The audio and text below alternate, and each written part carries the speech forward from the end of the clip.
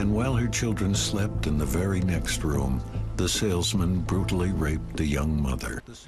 This chilling new ad from Democratic gubernatorial candidate Wendy Davis. It slams her Republican rival Greg Abbott for an opinion he wrote from his days as a state Supreme Court justice. It's airing across the state right now, so we decided to put it to the truth test. New at 6, KITV's Adam Rakusin is live at the Capitol. Adam, how does this one rate? Well, both Wendy Davis and Greg Abbott are trying to be the top official in this building, and those political ads are now starting. In this hard-hitting ad, the Davis campaign goes back to a rape case from 1993 when Abbott was still a member of the Supreme Court of Texas. For one woman, it quickly became a nightmare. The ad starts off talking about a door-to-door vacuum salesman accused of raping a Seguin, Texas mother while her children slept nearby. We find that statement true. The salesman was a sexual predator on probation. According to Texas Supreme Court documents, that's also true. The salesman did have a history of sexual misconduct.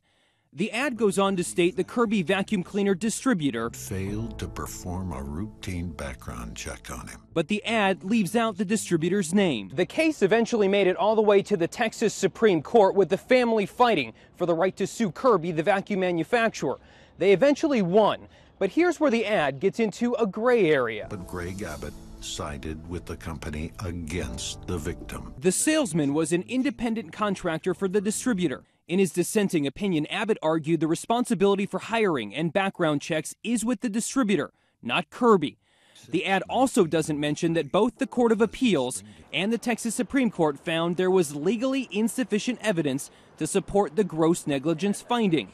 While our information shows the ad is mostly true, the Davis campaign did leave gray areas in the information.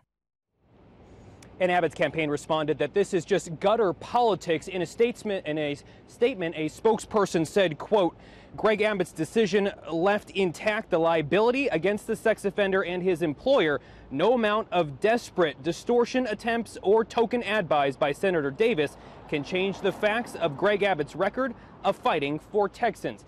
And we will continue to fact check these ads no matter which side it's coming from and which candidate is releasing them.